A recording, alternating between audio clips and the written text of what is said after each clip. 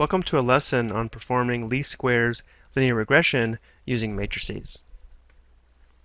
If we're given points as labeled here, the least squares regression line can be given by f of x equals b plus mx, where b would be the y-intercept and m would be the slope of the line, and this will minimize the sum of these squared errors, which are the errors in using the regression function f of x to estimate the true y values. So E sub I would be the error or the difference between the true y value and the function value from the line. And if we square all these errors, we have the sum of these squared errors. Let's see if we can set this up as a system of equations and then solve using matrices. Every given point would create a linear equation in the form of y sub n, the given y value, must equal b plus m times x sub n, plus e sub n, where again b is the y-intercept, m is the slope, x is the given x value, and then this e here on the end is the small error that we would have by using the regression line to make the prediction for the true y value. So again, each point creates a linear equation, and together we have a system of equations which we can write as a matrix equation. To do this, we start with forming matrix Y, which contains the given y values.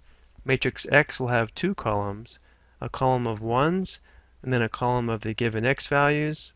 Matrix A will contain the y-intercept and slope, and matrix E will contain all of the errors. This gives us the matrix equation y equals x times A plus E. Our goal is to solve this equation for A, but before we do this, let's see why these 1s here are necessary. If we were to start multiplying matrix X and matrix A, row 1 times column 1, 1 times B gives us B, our y-intercept, and x sub 1 times m gives us the slope times the variable x. So this 1 is what gives us the y-intercept in each of these linear equations. Now we're not going to derive these formulas here, but to solve this matrix equation, A, remember that gives us the y-intercept and slope, is equal to this product here, where we have the inverse of the product of the transpose of matrix X and matrix X times the product of the transpose of matrix X and matrix Y. And the sum of these squared errors is equal to the transpose of matrix E times matrix E. Let's take a look at an example. We want to determine the least squares regression line from the given data, where X is the price in dollars and Y is the demand in monthly sales. We can see from the graph of the data, a linear regression line is going to be a pretty good fit for this data. Let's start by setting up our matrices. We want to start by setting up matrix Y and matrix X. Matrix Y is the column matrix with the given Y values, so it's a 5 by 1 matrix. Matrix X will be a 5 by 2 matrix because remember the first column will consist of 1s, the second column will consist of the given x values. So given these two matrices, we have the matrix equation y equals a times x plus e. We won't be able to find matrix E until after we solve for matrix A and then determine the errors using the regression line. So now we're going to find this product here, but we're going to do it in pieces. We're going to start by finding the product of the transpose of matrix X and matrix X. Well, here's matrix X. Notice how, again, it's a 5 by 2 matrix. So the transpose is going to be a 2 by 5 matrix.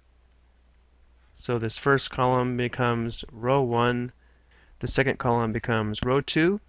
Notice matrix X is a 5 by 2 matrix. The 5s tell us that we can perform the multiplication. The 2s tell us the dimension of our product. It's a 2 by 2 matrix, which I've already found to save some time. Now for the next step, we'll find the inverse of this product. Because this product is a 2 by 2 matrix, remember we can take the shortcut or use this formula here to find the inverse of our matrix, which again I've already done here. So for the next step, we want to find the product of the transpose of matrix X and matrix Y. We already found the transpose of matrix X earlier. Here's matrix Y. Again, notice how this is a 2 by 5 matrix. This is a 5 by 1 matrix. So the product is going to be a 2 by 1 matrix, which we see here. Again, I've already found this product due to time. Now that we have all the pieces, we can finally find matrix A, which again will give us the y-intercept and slope of our regression line. So matrix A is equal to the inverse of this product, which we have here, times this product, which we have here. This gives us a 2 by 1 matrix where the elements are approximately 211 and negative 1.7. So 211 is B, or the y-intercept of our regression line, and negative 1.7 is the slope of our regression line. So we have f of x equals 211 minus 1.7x. Or if we want to put this in slopes-intercept form, we could say f of x equals negative 1.7x plus 211. Here's a graph of our line over the data. You can see that the line does fit the data pretty well, so it is a good model for the data. Now we're also asked to find the sum of the squares of the errors. So to do this, I recommend creating a table similar to this, where the first column is the given x values, the second column is the given y values. This third column here are the y values or function values from the regression equation, f of x equals 211 minus 1.7x. So the difference between y sub I and f of x sub I is the error, which we see here in the third column, which we need to form matrix E to find the sum of the squares of the errors. So to find the sum of the squares of the errors, we have the transpose of matrix E times matrix E. Notice how matrix E is a column matrix, the transpose is a row matrix, and this product is equal to 207.65, which is the sum of the square of the errors.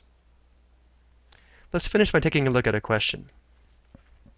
Using our regression function or regression line, we want to know what the meaning of the slope is, and also we want to predict the demand if the price is set at $54.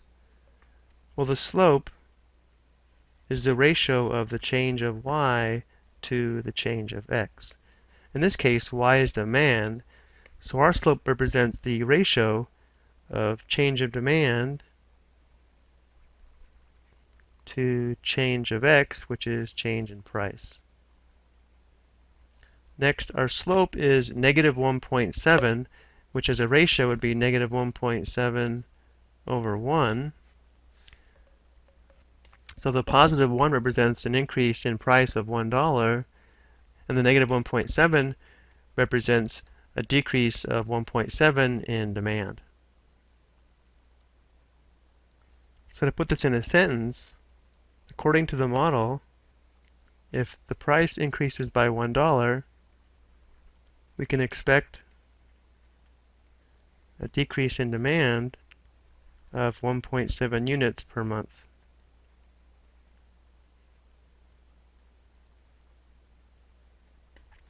Next, we're asked to predict the demand if the price is set at $54. Well, x represents the price in dollars, so for the second part, we want to determine the function value at x equals 54.